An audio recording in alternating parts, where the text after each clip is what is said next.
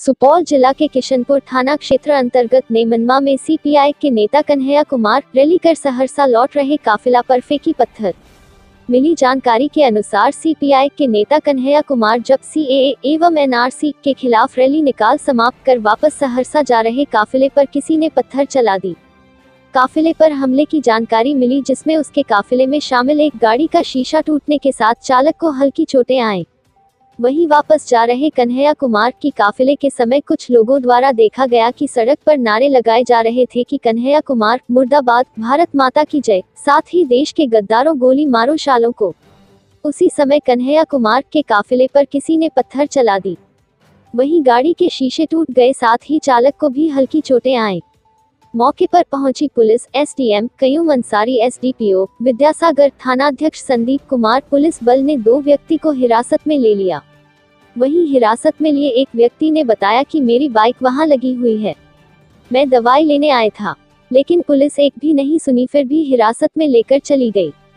वहीं हिरासत में लिए दूसरे व्यक्ति दिवाकर कुमार ने आरोप लगाया है कि मेरी दवाई दुकान है, मैं पेशाब कर अपने दुकान जा रहा कि भीड़ देखने मैं भी वहां गया, फिर देखा कि शोरगुल हुआ। कन्हैया कुमार स्वयं मुझे बोला तुम कौन है, थोड़ी सी तू मैं हुई तो कन्हैया कुमार खुद लब पर थप्पड़ मारा, साथ ही अपने आदमी से कहा और मारो इसका मोबाइल भी ले लो।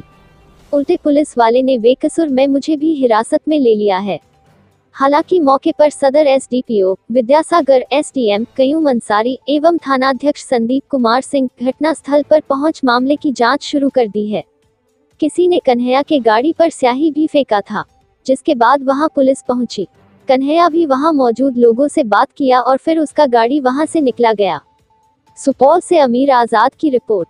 हिंदू हो या मुसलमान, सिख हो या ईसाई, बुद्धिस्ट हो या जैनी, अग्रे हो या पिछड़े, दलित हो या महादलित, महिला हो या पुरुष, उत्तर भारतीय हो या दक्षिण भारतीय, हम तमाम लोगों को मिलकर के ये लड़ाई लड़नी पड़ेगी।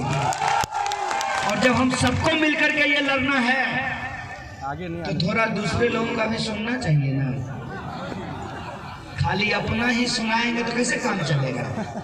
तब तो आप में और हमारे देश के वजीर आजम में क्या फर्क हो जाएगा।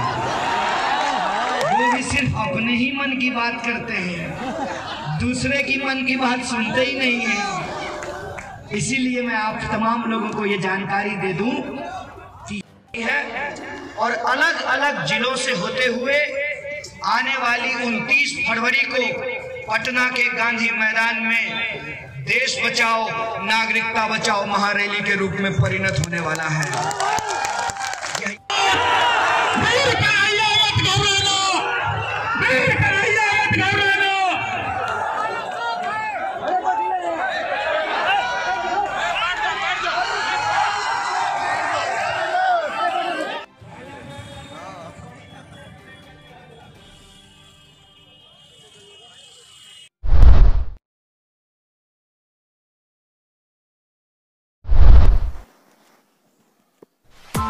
Press the bell icon on the YouTube app and never miss another update.